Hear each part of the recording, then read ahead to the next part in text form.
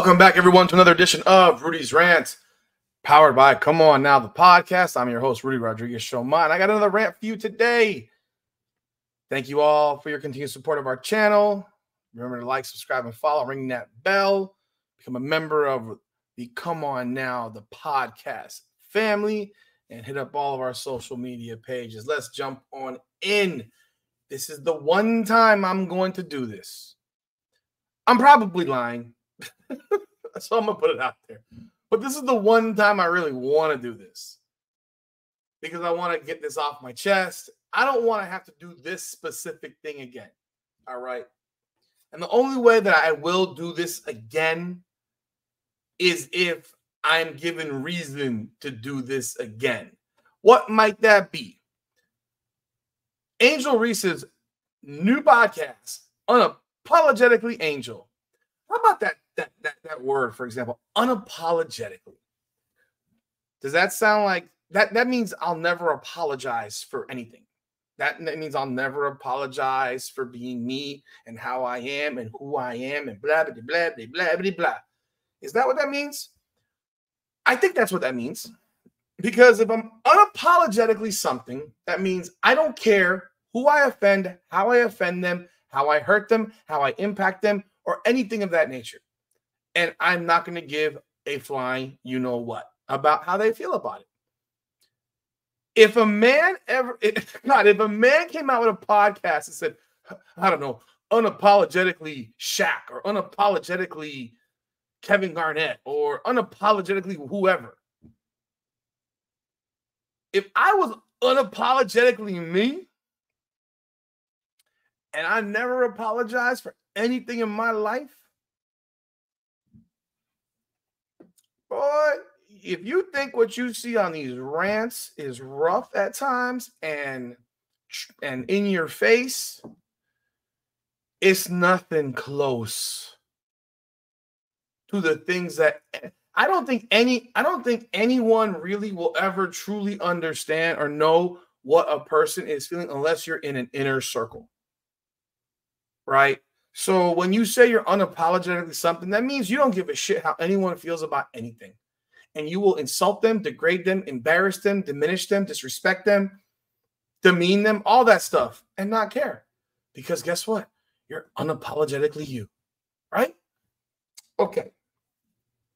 Let's jump in. Name of that podcast, Unapologetically Angel. And I did not watch it, but I saw a couple of clips that have been floating around where, of course, she discusses Caitlin Clark and their relationship and how whatever. Let's remember. But see, this is what I knew this podcast would be when it was announced. This is a podcast to basically look for what I would call a pity party. Now, I don't walk in Angel Reese's shoes, and I don't claim to, and I don't know everything that she goes through. I have no doubt that she probably receives messages that are disrespectful, disgusting, obscene, and completely inappropriate. I also know what she does publicly that she shows the world. But this is what she initially posted when she announced her podcast. Let's take a look. To be announced to my podcast, Unapologetically Angel. I'm looking forward to this so much. Y'all gonna see y'all favorite celebrities, actors, artists, anybody that y'all want to see. We gonna be spilling the tea from our voice, our narrative, our perspective. Before the blogs, but y'all think y'all clocking tea, y'all not clocking no tea, because we gonna spill the tea on our real lives. Period. Make sure y'all follow on all my social media platforms, Unapologetically Show on Instagram, TikTok, Twitter, all that. Make sure y'all follow to stay up to date. Every Thursday we drop it. We drop a tea.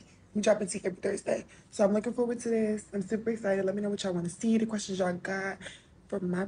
All right, who cares? You're welcome for the promotion. Don't they have a basketball game tomorrow? I don't know when this was recorded. I know it dropped at 5 p.m. today.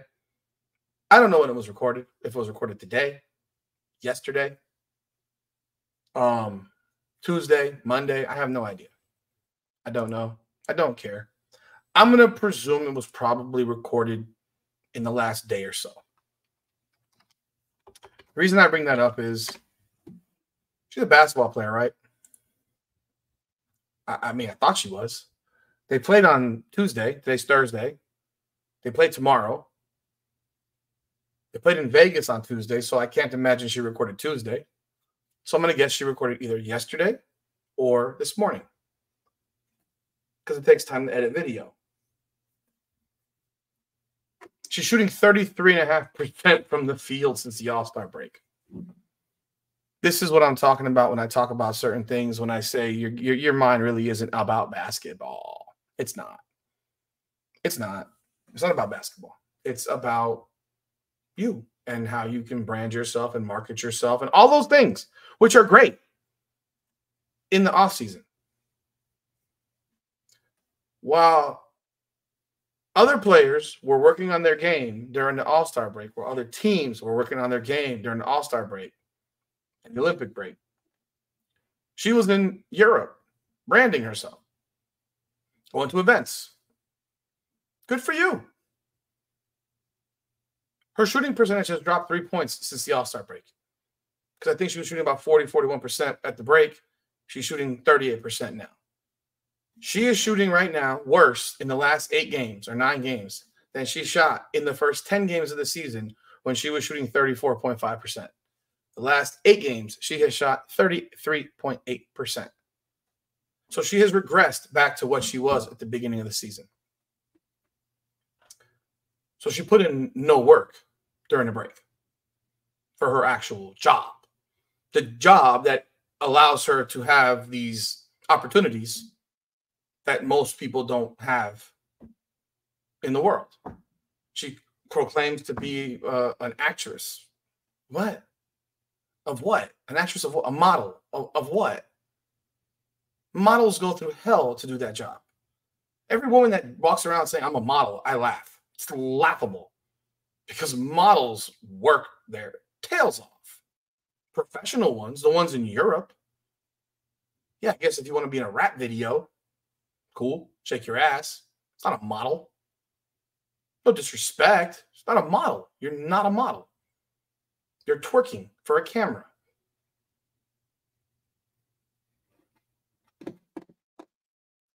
You have time to make a podcast. That podcast was an hour. I saw that it was an hour.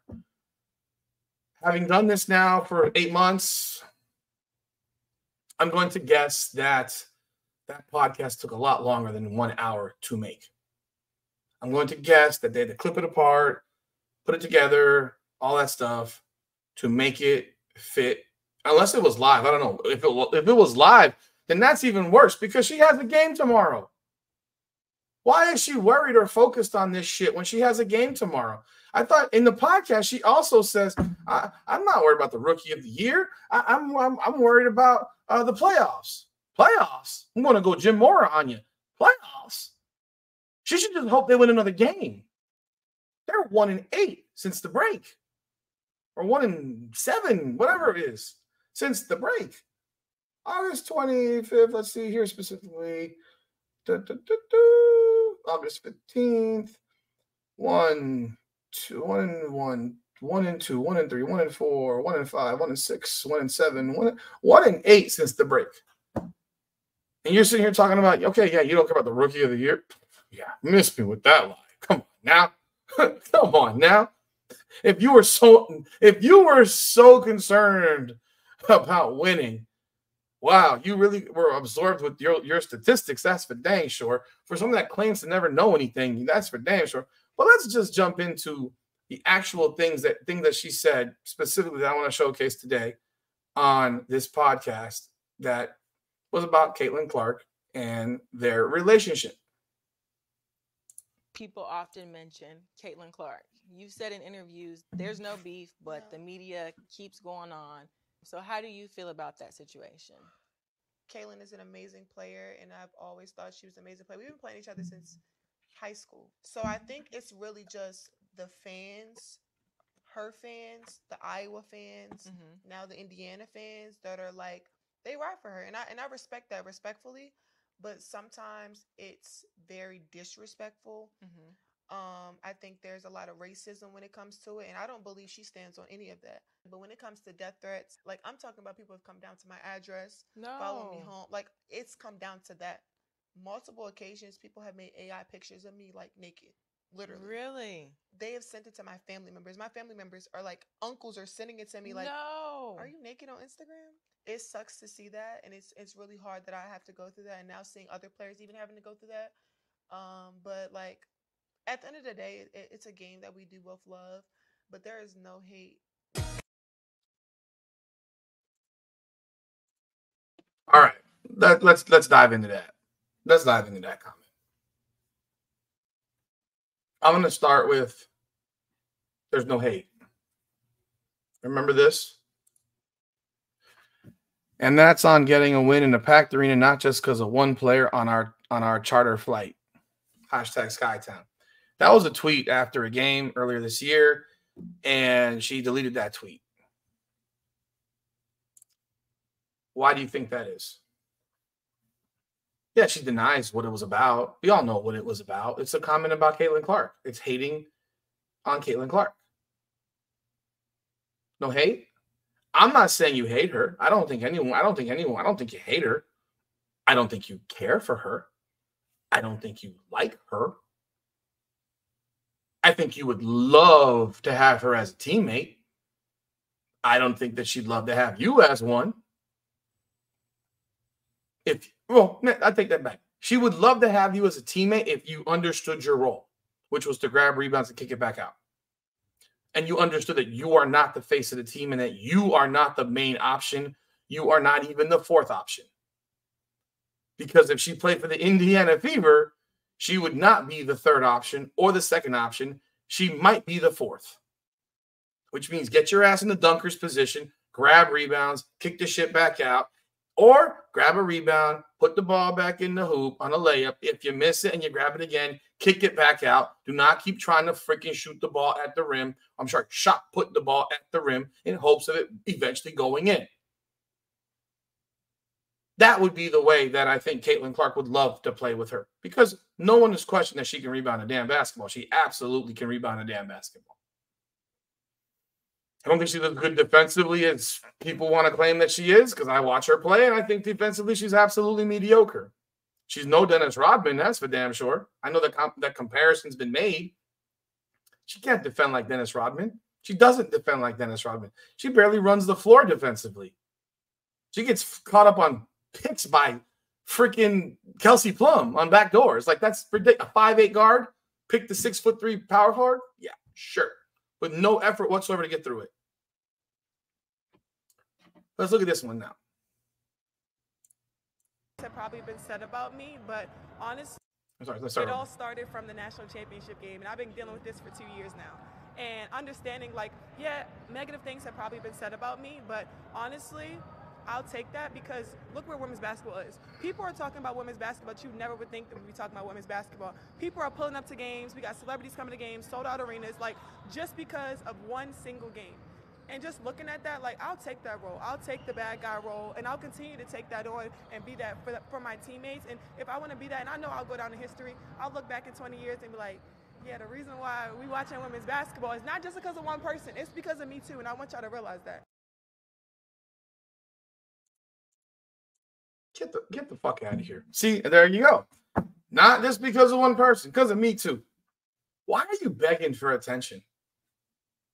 Why would you be begging for attention? The attention you have in large part is from your antics in the national championship game. Because up until that game, most people outside of college basketball had no idea who you were. At that point, why do I know this? Because I was watching. At that point, there was no negative animus towards Angel Reese. In fact, she was the underdog.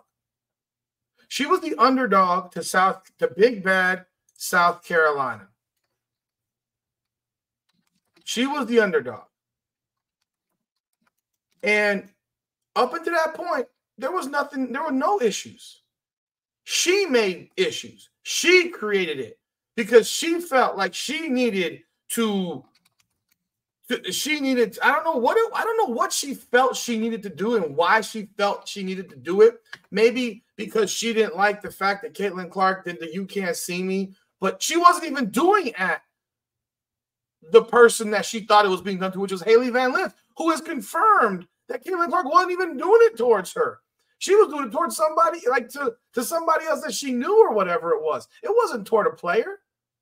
So you don't even know why she was doing it. There was words that she may have been doing it to herself. Like, "You can't see me." Great. But she also didn't do it. Your face is here and mine is here, and she didn't do that. But we sure as hell saw what happened in that national championship game. And we sure as hell saw that you decided to be mocking and taunting her 3 feet from her, where less than that, probably 2 feet from her, where realistically, you weren't the reason they won that game. Your teammates who were knocking down threes that day were the real reason, because they hadn't hit threes all season. You walked into that game as the underdog, and you turned yourself into the villain that you claim you'll embrace. But what happened last year when you got beat in the Elite Eight by Iowa? You were in boo-hoo tears, crying up a storm, moaning, bitching and moaning about being sexualized, about people being mean to you, and you have not been happy. Of course, you ignore the fact that you got suspended from your own basketball team as the captain. You know how bad you have to be as a captain to be suspended for as many games as she got suspended for? You know how bad of an attitude you have to have the mother of another player talk shit about you on Twitter, and then have your mom going back and forth with her where they're talking about grade point averages? Come on now. You created this. If you had been a simple, good sport in victory and not a pompous asshole in victory, you wouldn't have any negative vibes towards you. Nobody, but at the same time, nobody would care about you. The rivalry that was created would have never been created. So maybe you were watching some WWE and you decided, I'm going to turn heel because they'll never let that white girl be a heel. She'll always be the face. And so guess what I'm going to do? I'm going to be the fucking heel, and I'm going to make everybody know. So you're going to love me or you're going to hate me, because that's how heels work in the WWE. If you didn't know, if you don't watch wrestling, back in the day, heels were hated. But now heels are either loved like crazy by a certain section of fans or hated by many. But what exists is that people want to see you. So she's not necessarily wrong that people want to see her. People do want to see her. Do people want to see her, though, more than Caitlin Clark, or even in the same stratosphere as Caitlin Clark? No, not at all. The numbers told you that in the NCAA tournament last year, well, this year in March, they told you that again every single game that Caitlin Clark plays, that they move games to NBA arenas, and that the most watched games are Indiana games.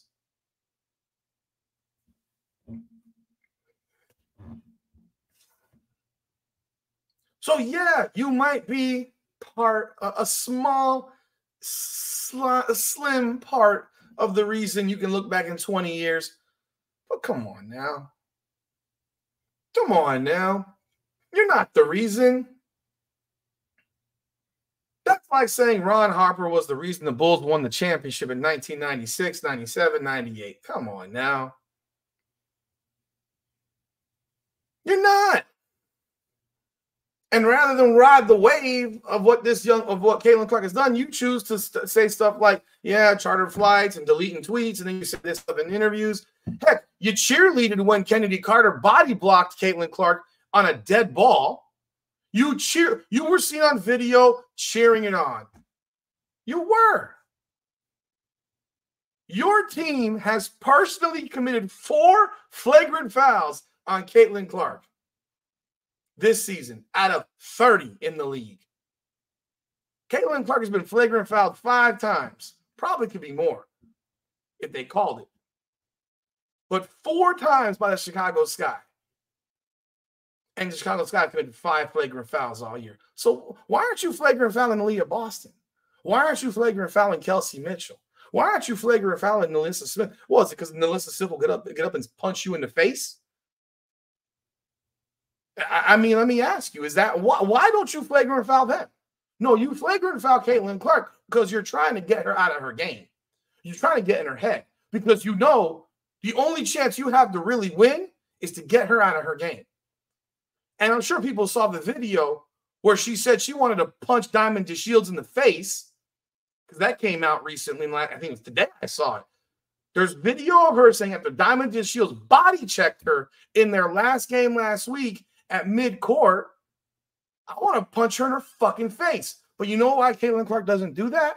Because Caitlin Clark knows her value to her team. It far exceeds the value of Diamond DeShields to her team. The same way if Indiana pulled one of the end of the bench reserves off and said, go out there and clothesline Angel Reese. Let's see if we can get her to respond. We don't care if you're not playing because you're not going to play anyhow. But if you clothesline her and she responds by punching you in the face, then you did your job. You got their best rebounder out of the game. They have no shot and shit of winning. Even though they had very little shot and shit of winning to begin with, now the best rebounder is off the floor. They'll never get second chance points. These are the facts. Caitlin Clark's not soft. She's just not stupid.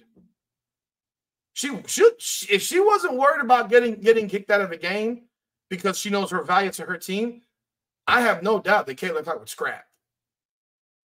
Because she's getting hit a whole lot and dealing with it. The same way Michael Jordan did in his early days. And he didn't go get into fights. How about when you freaking clotheslined her across the head with your forearm and acted like you did nothing? You had no chance in blocking that shot. It's okay. We know why you did it. But your response is you're a competitor.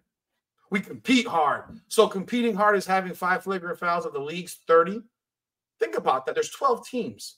You guys are 17% or so of the flagrant fouls in the league. In the league. And you're sitting here acting like y'all don't play dirty basketball? You do. You play like the Pistons did in the late 80s. Except the Pistons had skillful players to play on offense. Y'all really don't. Let's be real here. Let's be honest. Honesty is a big thing for me. Now, she said another thing in that thing where she talked about being sexualized. She talked about people following her to her home. She talked about Caitlin Clark fans being racist. Look, I don't condone racism. I don't condone slurring people with racial slurs. That's disgusting. Look, that's not called for. And yes, I do know that I'm sure that's happened. And I have no doubt that people have said some absolutely vile shit to her, or not to her personally because they don't know her and can't get close enough to her, but via social media that she claims she never watched, looks at, which we all know is a lie. Because that's another example of a lie. She claimed that she didn't know about her rebounding record. Of course she knew about her rebounding record. They claim that they don't know about when she's going for double doubles. Of course they know. Why? Because she demands the ball. She demands the fucking ball. When she hasn't scored and needs some more points. She's done it over and over again. She's putting games down 25 points to grab a couple more rebounds and score 5 more points. And it happened on national television. While the other team has their third string in the game. That happened to be Indiana. Let's stop it. You want to call Caitlin Clark what she did yesterday at StatPad? In reality, it's not. Now, the one thing I will say is that 10th assist in my book was not an assist. But it was a home court scoring book, and they gave her an assist. The rebound, though, is she supposed to move out of the way and not catch the rebound that's coming right to her? This wasn't a blowout. This was a 7-point game. Someone shot a 3 with 10 seconds left. What's she supposed to do? Let the ball roll out of bounds or hope that no one else from the Sparks goes and gets it? That game is not over. Although, yeah, I mean, it would be very difficult for the Sparks to have won at that point. But No one else was around the ball to catch it. It came right back to her. Someone said that's God's will. Whatever. I don't expect her to not catch the ball. The assist, I don't think was an assist. I will stand on it. I was a scorekeeper for a long time. I don't think it was an assist. But the scorebook in Indiana gave her an assist. I'm curious to see how many rebounds have been given to Angel Reese in Chicago that might not be rebounds. I don't know. But again, the scorebook gave her an assist. Ergo, that's an assist. Therefore, she has a triple-double. And you know what? There was nothing padded about that. That was a freaking 4-point game with 3 minutes to go. It was 89, 87, 84 with like 2 and change. It wasn't a 25-point game where all the starters went to the bench and she's standing out there trying to getting more numbers. It wasn't remotely the same. But if you don't like it, that's your fucking problem. That's your problem. I know I'm going on a bit of a tangent here, but you sit here and talk about how people are racist to you. That's unacceptable. No one should be. But I can tell you this.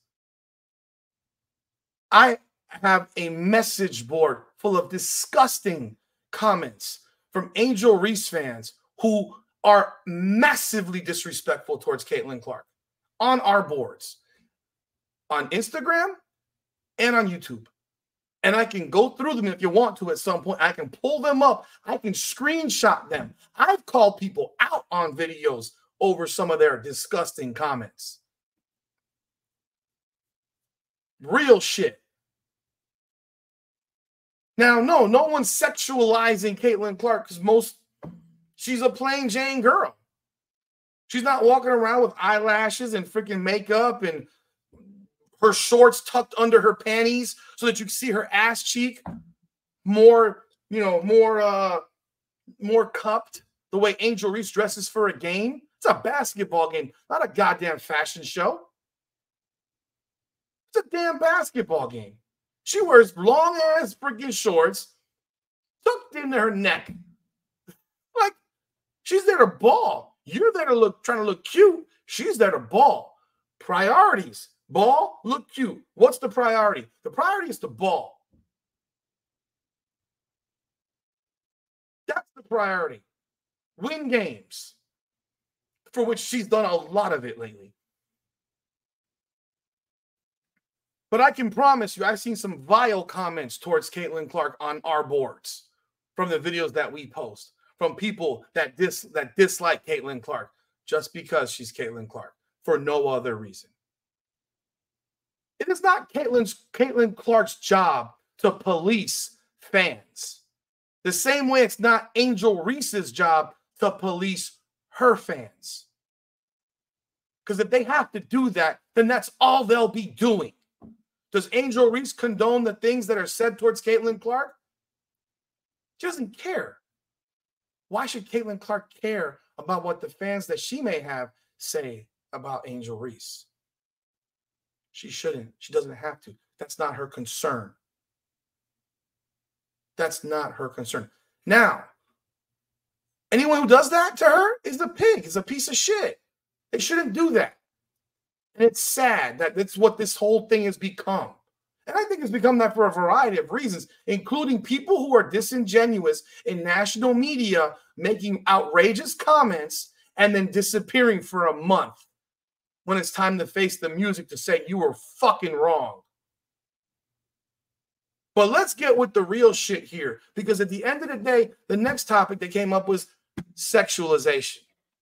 And she mentions her Instagram pages, and then she goes into the AI. People have made AI pictures of me and send it to my family. Really? And your uncles have called you.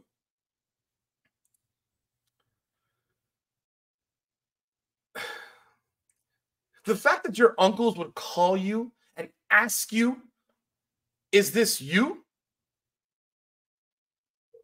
That makes them kind of twisted, if you ask me. your uncles might need something, because I don't know what's going on there. Your uncles don't seem to know you well enough. Your uncles, that means your mother or your father's brothers. Your uncles, I'm going to take it literal because I don't know, you might call other people uncle, but your mother or father's brothers. And you're sitting here saying they'd have no idea that you would post nude pics on Twitter? They don't know you well enough to know that you probably wouldn't do that? Or is it because you posted yourself getting your vagina waxed and showed a mold of it on social media? Yeah, you posted that. You created the narrative of sexualization. Do I think people should be making AI photos of you? Absolutely not. But guess what? You are a person who's chosen to try to be a cute and hot celebrity, and you go right and you Google AI nudes of celebrities, and there's a laundry list of them. There's a laundry list, tons of AI celebrity photos that have been created by creeps, and they're all fake. There's tons of celebrities that have that happen to them. It's not cool. I don't condone that shit. But you have been posting so much crap of yourself online that anyone on the planet would call sexualization. The outfits you wear to games are outfits that you would wear to a club, not to a basketball game that you're going to play in. The only outfit that I have seen worse than anything Angel Reese has worn to a game in terms of showing off as much as she can show off was an outfit that the Phoenix Mercury guard Sophie Cunningham recently posted, which was absolutely astonishing. What the hell was that girl thinking about? If you haven't seen it, Google Sophie Cunningham Phoenix Mercury outfit to game. She made a whole TikTok about it. I mean, she might as well have gone to the game naked. What are we doing? I know that the men wear some funky ass shit. But I guess maybe if they show up in fucking Speedos, I guess that's comparable. And no shirt and no shorts and no pants. Wearing less and less clothing doesn't make you look classy. Posting your ass on social media doesn't make you classy. Now, the final thing that she mentioned. And you know why you never have a problem with Caitlin Clark on that? Because she doesn't wear shit like that. You know why no one does? No one. She doesn't wear that shit to a game. She's there to hoop, man. The last thing she said that stood out was she mentioned people following her to her house. Look, I don't know if that's true or not. I'm going to take her for her word. If that's happened, I hope she's called the police. But how do you know people were following you to your house? How do you know that? Did they stop you? Did they get out of their car? And how do you know they weren't paparazzi? Because guess what? Once you're a celebrity, paparazzi follow you around. TMZ people follow you around. They know where you are all the time. All the time. Nikki Bella, who was a WWE wrestler, recently got domestically violated by her husband, a DV charge against her husband. He was arrested. She was seen at the airport. Who the heck? Private airport, no less. Clearly followed to the airport. And a photograph taken of her finger with no ring on it. That's on TMZ. TMZ, it follows y'all everywhere. So again, I don't know if it was TMZ or if some creep. I don't know. But if it was some creep and you know this, did you call the police? Did you have them arrested? And if it's coming to that, why don't you have security? Because you're making enough money to hire a security person or to have some level of an entourage around you. I know you're not being paid like NBA players, but all your endorsement deals, you've got to be clearing $5 million this year. When you have that kind of money, you have that type of celebrity status, and you're a woman, no less, you probably should have security of some kind. So I hope that what she said is not true. If it is true, it's disgusting. But you created a channel for YouTube on YouTube, a podcast to vent. When initially you said, we're spilling all the tea. Celebrities, all that stuff. Actresses, artists, celebrities. Who was a celebrity on today? Your first show. Wouldn't your first show be the bomb show that you bring out? Boom. Wasn't the idea of the show, I thought in my brain, based on what you said, that the way it came across was that you're interviewing them. No, you're being interviewed. So is this what we're gonna have every Thursday? An Angel Reese interview where she gets to voice her newest gripes about Caitlin Clark fans and everything in her life? Because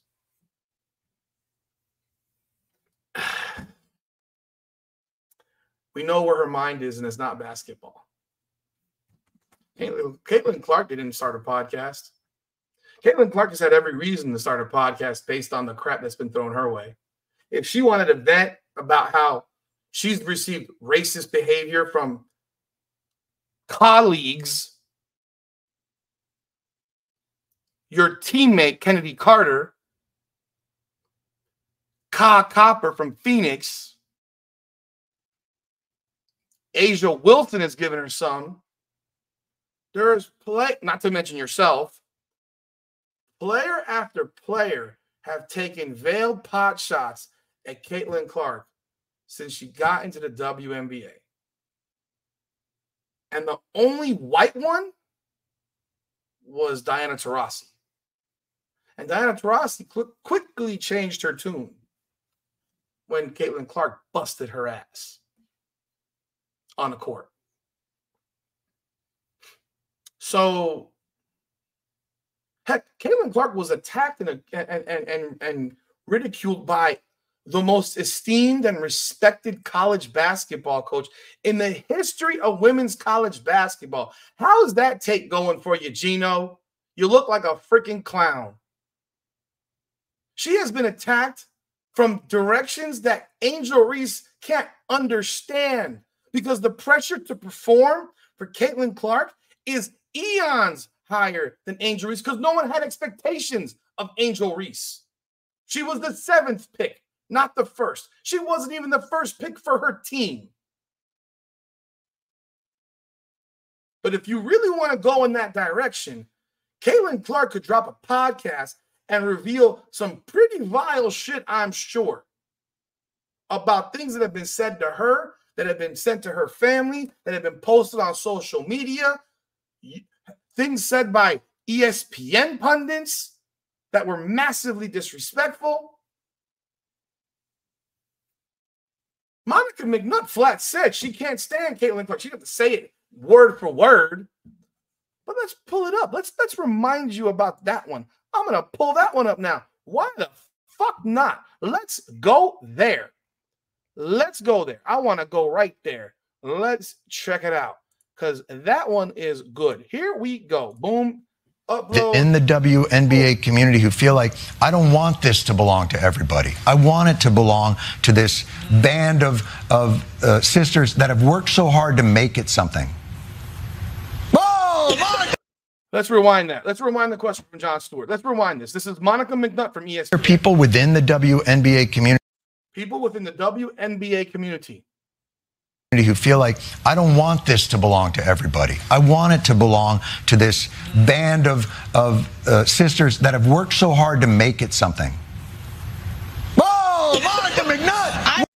Boom. I don't have to play the rest of this bullshit. That was talking about Caitlin Clark. I watched the whole thing. That was about Caitlin Clark.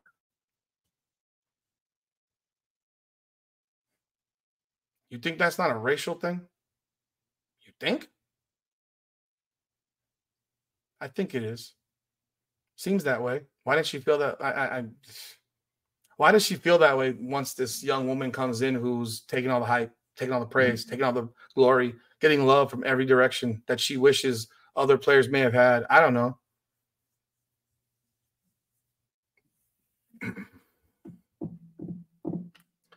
Like I said, I hope this is my only commentary on the Angel Reese podcast, because I'm not going to watch it. I didn't watch it. I promise you I didn't watch it. I got that clip off of a website. It's a joke to me. The whole thing is a joke to me. The whole thing is a joke. I want to put up one more thing.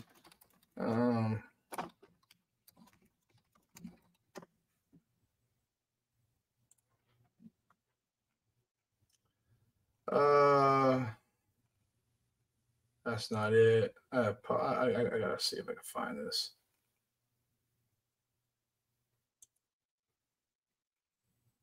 Not to mention, I mean, hey, look at the outfit she's rocking in this damn podcast. Okay.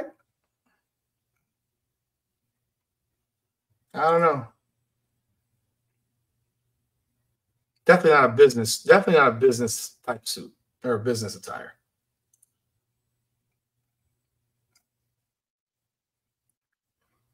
Oh, she also mentioned she got death. Death threats. That's disgusting. That's disgusting. Again, I don't know if she had these things. I don't know if she's searching for like. I thought this podcast was supposed to. I can't find it. I thought this podcast was supposed to be about talking to celebrities. Apparently, it's talking about herself and voicing her gripes and voicing her issues and voicing the things that bother her. If that's what she wants to do, go ahead. But we all know what your focus is. It's not basketball. You got a game tomorrow. You better come out and drop 25 with 20 boards and shoot 65% from the field. You better. But we know that probably won't happen. 33.8% since the All-Star break. Anyhow, that's all I got for this one. You let me know what your thoughts are. Leave a thought, leave a comment, share this video, like this video, support our channel, continue supporting our channel. We greatly appreciate you. And if you haven't subscribed yet, please do subscribe. Come on now.